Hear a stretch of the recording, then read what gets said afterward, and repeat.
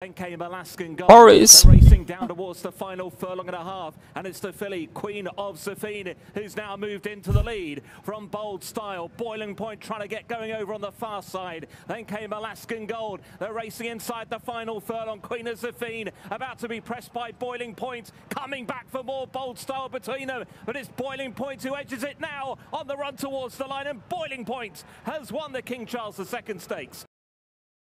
For 3 Heroes of the Horses, number 2, Boiling Point to the 3 first, number 3, Bold Style with 3 and second, number 6, Queen of Zelling with 7 and third, number 1, Alaskan Gold with 4 and fourth. Thank you guys.